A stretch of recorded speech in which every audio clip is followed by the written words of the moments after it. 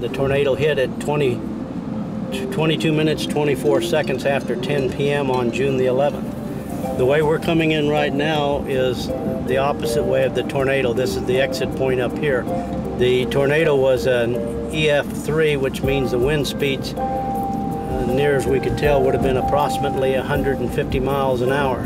And the tornado came off to our right. You can kind of see the path, and these are all houses all the way through here. So where there are vacant lots, these previously were homes. And it looked like certainly a war zone that night. All of the material cost much more than it would have 10 years ago even. So that makes it much more difficult in the recovery efforts from that. And so I think there will be some people who will need to relocate because they simply cannot start over.